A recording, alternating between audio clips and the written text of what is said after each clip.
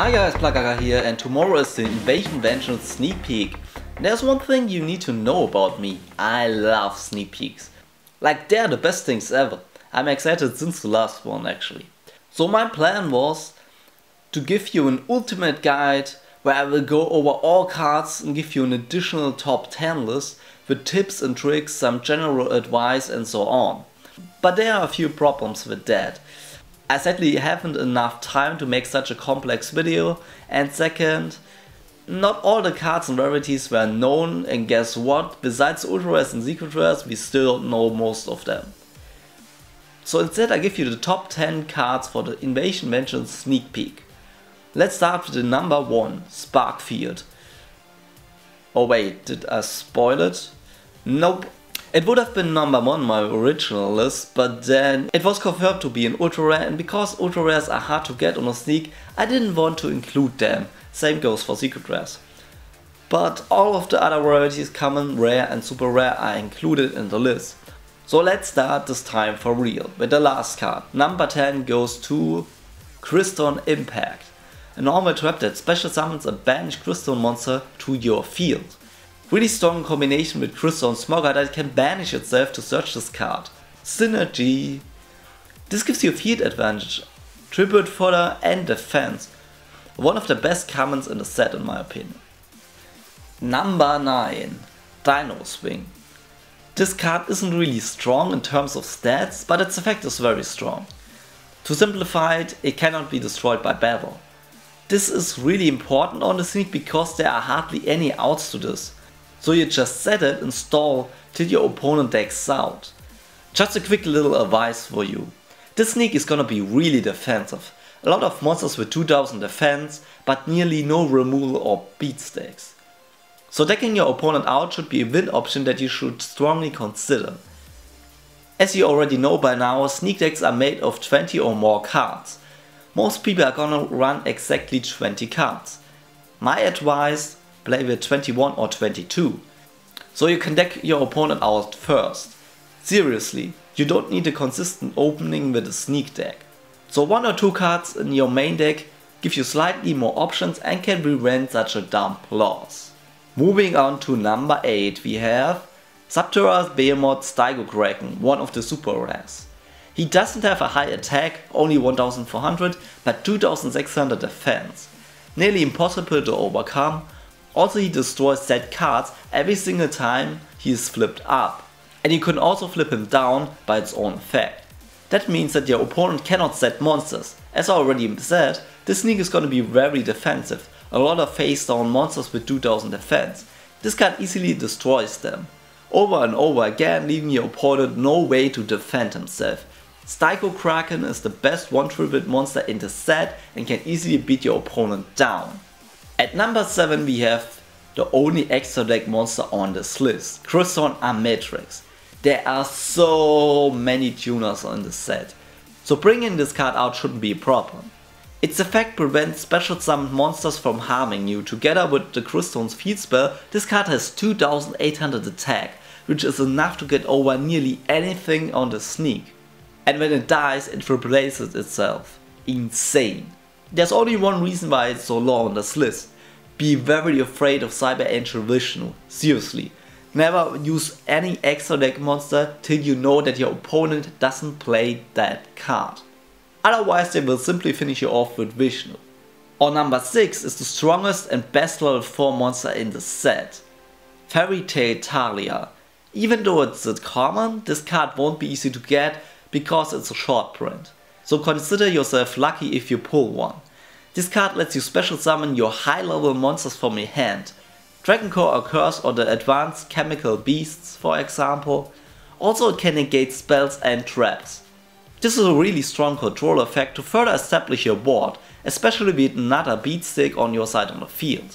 So with 1850 attack, this is the strongest level 4 in the set, so your opponent can't easily attack over it and then activate spells or traps.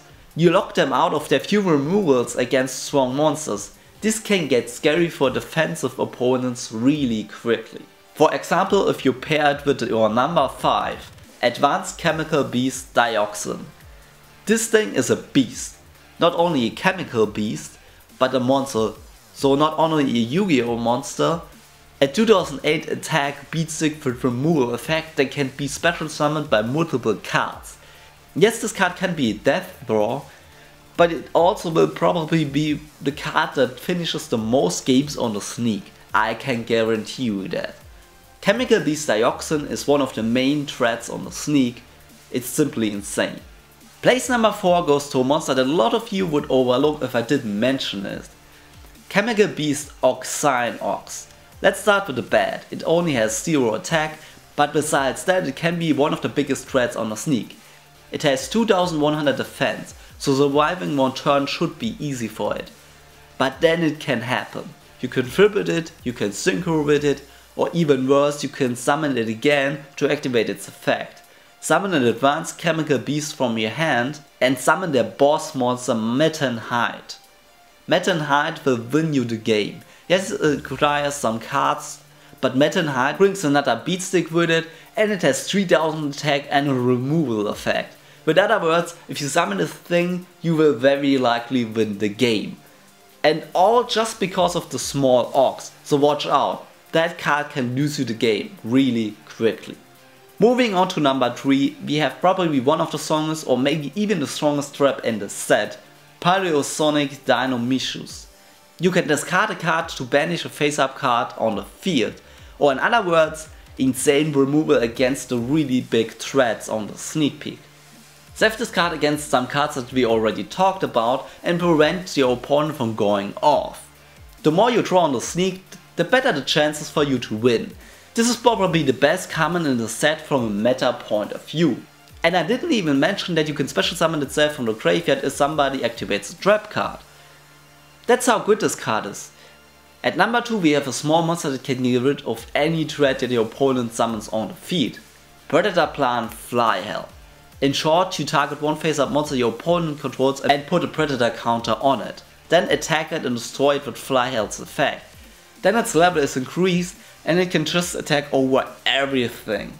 But wait, really important, don't waste this card. Keep it as a backup in case your opponent summons a big threat. Wait until your opponent summons a high level monster and then he needs to use removal.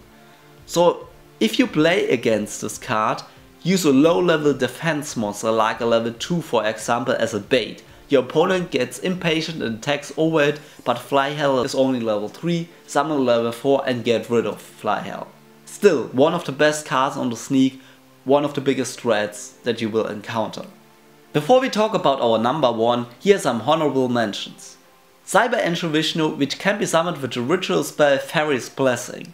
Really strong, can win you the game if your opponent is stupid enough to control a monster that is special summoned from an extra deck, but it requires too many resources.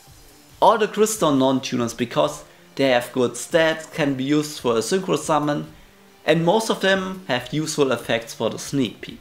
All the Paleosonics, but especially Eldonia, because it is one of the best traps for a sneak and it works as some sort of removal, getting your monster's additional attack to attack over a defense position monster or a small threat. Clifford down for field advantage and a beatstick, but sadly it doesn't help you alone to get rid of monsters with 2000 or more defense, but it's good tribute fodder. Crystal Potential. It boosts the stats of all your crystals. Rosenix for example gets 2100 attack, which is really important. Also a Matrix with 2800 attack is insane. The promo card Space Dragster. Like Clifford down, this card is good for field advantage and also for synchro plays. And last but not least, a card that a lot of you wouldn't play if I didn't mention it, but it can be really game winning. Present card. Your opponent discards the entire hand and then draws 5 cards. Seems unplayable, right? But not on the sneak. I say it again, the sneak is very defensive. A lot of decks out will happen. This card speeds this win option up. Just wait until your opponent has only 5 cards in his deck, activate this, watch them cry. I mean, he plays with 20 cards. He already drew 5 at the start, that means that after only 10 turns of stalling you win. That's a short print, so it's really hard to get. But if you get lucky and get 2 or 3 copies, just chain one to another and get some really nasty wins. This card can single-handedly win you the game. even in a situation where everybody would give up. That's why, in my opinion, it's really close to be in the top 10 list, and I have to talk about it so long, even though it's just a honorable mention, so watch out for this card. And let's finally get to our number 1, which can instantly win you the game if you resolve it, but it sadly requires some setup. But nevertheless, it's insanely strong. The card I talked about is Burnout. You trip it 1 chemical beast and special summon 2 of them. Even the advanced ones. Enables easy XC's plays, insane feed advantage, dodges, removal, targeting effects. And that's not it. It even brings back the monster you banished. That's insane, it gives you so much offense but also defense at the same time. Yes, you can only use it if you draw at least 3 other chemical beasts, so not everybody can use it to its full potential, but if you do, you have the tool to win this tournament. And that's it, my top 10 list. Did I miss any card? Remember, no secret rares, no ultra rares. I also want to apologize for my voice, I'm a little bit ill while making the commentary. I wish you all good luck for the sneak and hope this video helped you to win a playmat. It would also be amazing if you would post your sneak reports in the comments below. If you enjoyed this video, please like it or sub to my channel. So again, thank you for watching, till next time, bye.